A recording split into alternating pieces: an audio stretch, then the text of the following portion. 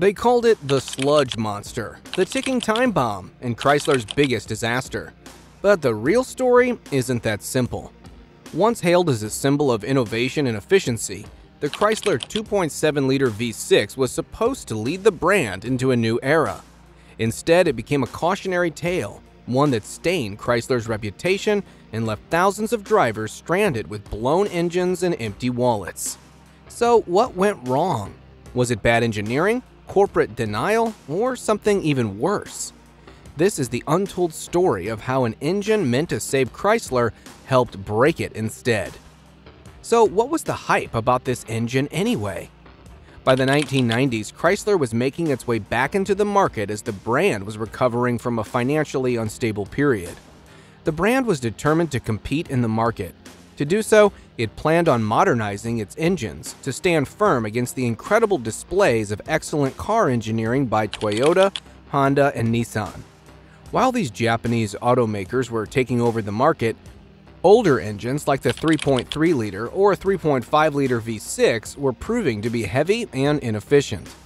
The pressure for a better fuel economy was coming from all sides. Under these extreme circumstances, Chrysler was planning on introducing the LH platform to revolutionize the market, and they needed a substantial powerhouse to complement the packaging of these new cars. This is where the 2.7-liter V6 engines come into play. These powertrains were developed by the engineers at Chrysler and were not inherited from any previous engines. With these bad boys, a new modular engine family came to life at Chrysler. The 2.7-liter engines were meant to deliver efficiency in the base models, while the 3.3-liter or 3.5-liter engines were used in higher trims to provide the sheer power that people wanted.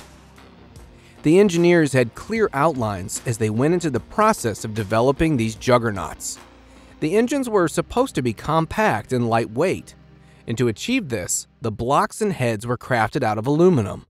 The fuel economy and the emission regulations were also taken very seriously. A smaller displacement and DOHC were supposed to take care of the fuel economy, and multi-port fuel injectors and upgraded combustion control were meant to deal with emissions regulations.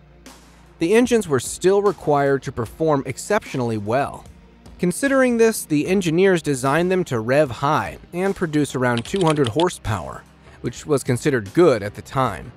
On top of all this, the company wanted the engines to be low in cost, as they were meant for base vehicles. The sludge monsters were designed to perform well. The engineers had put immense work into making these bad boys, and it was visible to everyone. The 2.7-liter displacement and the V6 configuration were a good package. The engines had a 9.7:1 compression ratio, which improved their fuel economy. The over-square design, where the bore was larger than the stroke, allowed the engine to rev high and to breathe at such a speed. So what gave these engines this perfect title of the sludge monsters? While everything seemed optimal, something was meant to go wrong. It is not very often that something is actually perfect with zero flaws. For our Chrysler 2.7-liter engines, the flaw that cost them everything was the lubrication system. The engines had a wet sump oiling system, which meant the oil was stored in a pan under the crankshaft and was pumped through the engine. This lubrication system did not appear to be very problematic in the beginning, but as time passed, one by one, the problems began to show. The narrow oil passage was one of the primary issues with the system. These passages were not measured to perfection for these engines, as they restricted the oil flow. To make it even worse, a sludge would form in these paths due to heat and oxidation, further limiting the flow of oil through the engine. The oil change cycle recommended by the company was no longer applicable to these engines. They need oil changes more frequently, especially when using conventional oil. But that wasn't all. The internal water pump positioned inside the timing chain cover proved to be a serious reliability issue, as leaks would contaminate engine oil and cause engine bearing failure.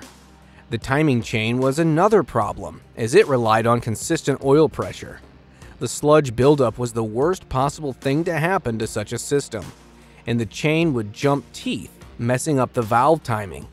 and it would even result in valve-to-piston contact, which meant engine destruction. The sludge obviously had a massive impact on other engine functions as well. Camshafts, crankshaft bearings, and piston wrist pins all received insufficient lubrication. This caused these engine parts to wear out prematurely, knocking the engine and eventually causing total engine failure. If all these issues did not push customers away, there were still more problems. The customers couldn't even get these cars repaired easily due to the complicated design and placement of the parts, which made repairs extremely labor-intensive.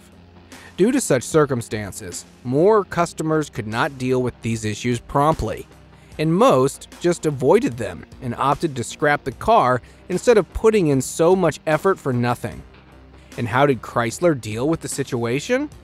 Not well is an understatement. The business was swift to run away from the problems it had caused. And to further destroy the relationship with the customers, the brand put all the blame on the car owners. Dealerships claimed that the engine was having so many issues because the owners were not putting in enough effort into car maintenance. This led to lawsuits against the company, as customers were not getting the performance they were promised, even after following all the company's instructions. These engines definitely went down in the history of Chrysler as the final straw for the customers. The engines would reach failure even before hitting 100,000 miles. This was a new low. The customers were fed up, and they no longer trusted Chrysler. Buyers avoided these cars as the resale value went into a downward spiral, further ruining the company's reputation in the market. The insane competition from manufacturing giants like Toyota and Honda was not helping the brand's image either. These companies were putting out cars going way over 150,000 miles with ease, while Chrysler's cars, equipped with the 2.7-liter V6 engines, were struggling to reach 80,000 miles. The vehicles Chrysler was making were now being known as disposable vehicles that just won't last, and the fans wanted none of it. Chrysler used these powerhouses in many of its cars, such as the Dodge Intrepid, 1998 to 2004, Chrysler Concorde, 1998 to 2004, and Chrysler Sebring, 2001 to 2010. The performance was not a complete disaster initially. The cars would reach 190 to 200 horsepower. They could go from 0 to 60 miles per hour in about 9 seconds. But once the problems within the engine started to show, Chrysler had customers running in the opposite direction, and rightfully so. The brand suffered tremendously from this disastrous engine. Everything the brand had worked so hard to achieve had been flushed down the drain due to this. The sad part was that Chrysler did not want any of this to happen. The company was actually planning on putting out an engine that would be more efficient, lightweight, and better for the cars. However, it blew up in their faces, and they were left with a destroyed brand reputation and deteriorating customer loyalty.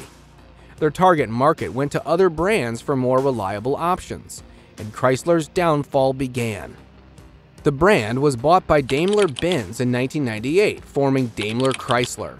This did not help the brand at all. In fact, it worsened its condition as internal conflicts, culture clashes, lack of synergy, and cost-cutting were at their peak. As a result, Daimler-Benz sold the company, claiming the merger was a failure. By 2008, Chrysler had hit rock bottom. Its engineering foundations were falling apart, and its finances were at an all-time low. The brand finally filed for bankruptcy. After this, Chrysler began a new chapter. In 2009, Fiat bought the company. The company had suffered a lot, but also learned a lot from its past mistakes. The combination of Chrysler's own experiences and Fiat's strategies was now making way for a new age of Chrysler. Fiat cleaned the lineup at Chrysler. It worked on reducing the complexities of the engines and focused on global platforms and better engineering. The 2.7-liter V6 engines had taught Chrysler that engines must be designed to work flawlessly in the real world, then just do well in the labs. The brand now knew that fuel efficiency doesn't mean anything if the engines die before 100,000 miles. And it now very well understood that ignoring a major problem or blaming it on the owners would not help the business in any way. Moving forward, Chrysler was ready and set for its long-awaited redemption. Knowing that a bad engine could destroy the entire brand, Chrysler was very serious about its new engine. The 3.6-liter Pentastar could not be lacking in any aspect, and that was Chrysler's main objective. When the sludge monsters were developed, the focus was on lightweight and efficiency. Now it was on durability and real-world performance. The engines were tested in extreme conditions to confirm their robustness. Chrysler's reliability had been lost due to bad design, corporate denial of the issues, and avoidable failures. But it was finally going to come back due to the smooth power delivery and long-term reliability of the 3.6-liter Pentastar. The sludge monsters were a failure that cost Chrysler its reputation, customers, and reliability. The issues that could have been looked into and solved in the initial stages were ignored, and the company's handling of the failure was even worse.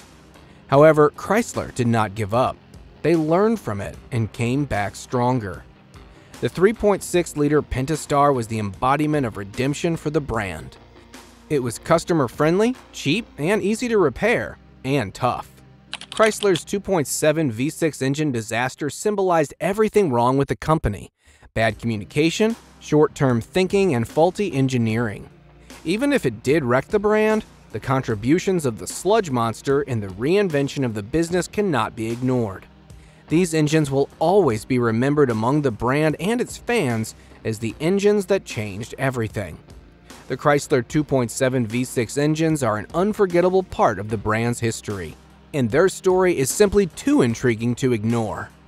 For more stories like these, subscribe to our channel. Let us know your thoughts on the sludge monster in the comments below. See you soon!